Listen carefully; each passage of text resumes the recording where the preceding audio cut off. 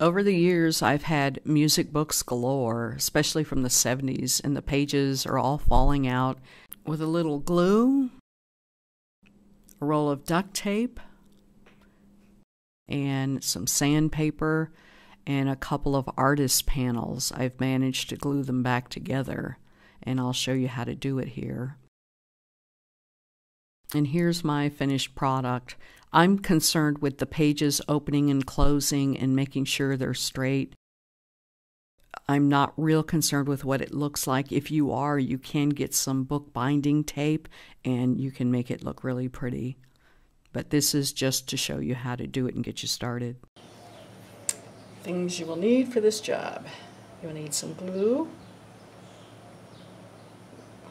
some duct tape,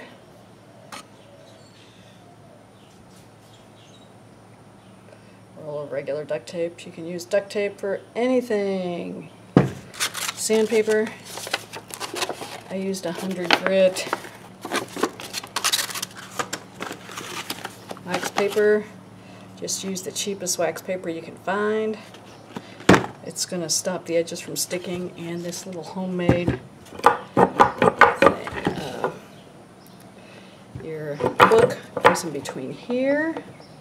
And you tighten it down with these screws. And I just made this out of scrap wood I had laying around. So you can see when something goes in there.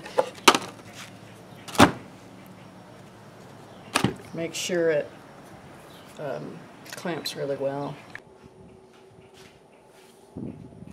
This is the condition of most of my music books. I'm going to align the pages up and put them in this homemade clamp that I've made. It's important to get the pages all lined up for this to work properly. And this sandpaper, I'm going to sand the binding edge.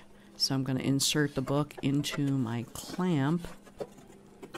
Make sure it's all nice and straight. It's good to have the back edges so that you can lean this against.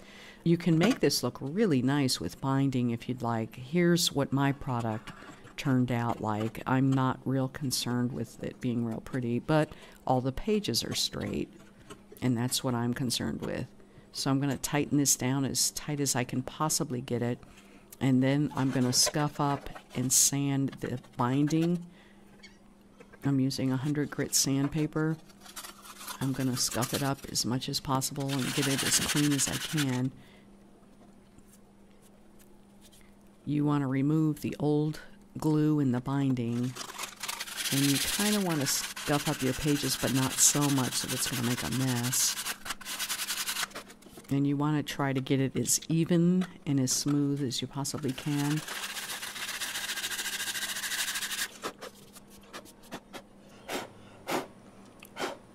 Okay, I'm cleaning it all off. I'm going to go ahead and saturate the spine with glue.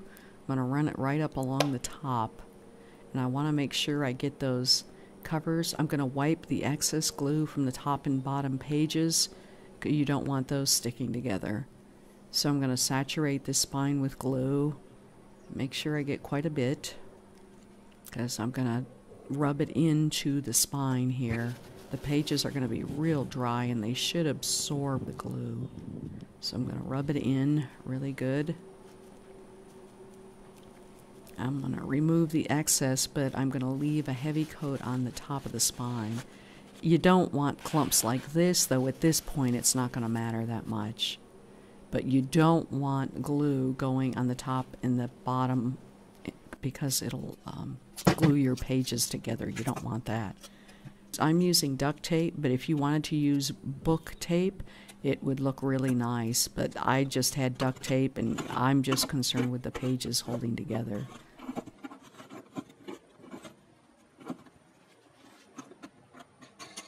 So I'm going to go ahead and put the duct tape on here. And clamp it down. Pull it as tight as you can possibly get it. And you kind of want to leave a little buffer for the glue on the top, but you want it smooth so it's going to look okay. And I'm using wax paper. Wax paper will stop the glue from gluing anything surrounding it, and it's really easily removed once your glue's set up.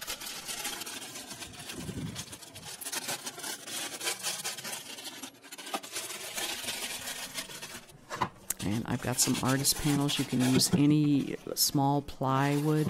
Just put it in there for the extra strength and support on the spine, and then I'm going to get it as tight as I can get it.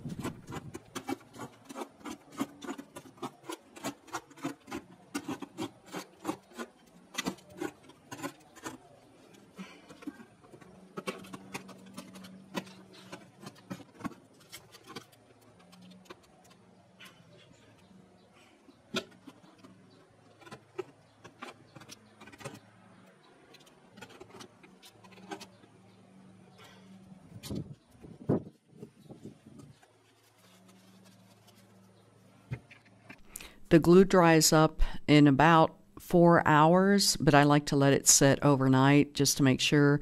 And while it's drying, I'll check to make sure that there isn't any glue seeping down on the sides that might glue the pages together.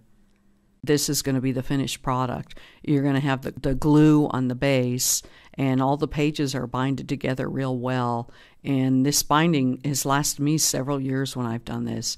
You can make it really pretty if you get the book tape, and that'll doctor it up quite a bit if that's real important to you. I've done this a few times over the years, and it's saved quite a few of my music books. You can see the first one that I ever did, it's kind of glumpy with the glue and glumps. And then as I went on, I started using duct tape with the glue to cover it up so it looked nice and neat. Your first book, just kind of start out and see how it comes out for you and what you need to do. And you'll get a feel for it, and they'll look better and better as you go on. This first book I must have done maybe 4 years ago, 5 years ago. You can see they hold up really well. They may not look the greatest, but they really hold up.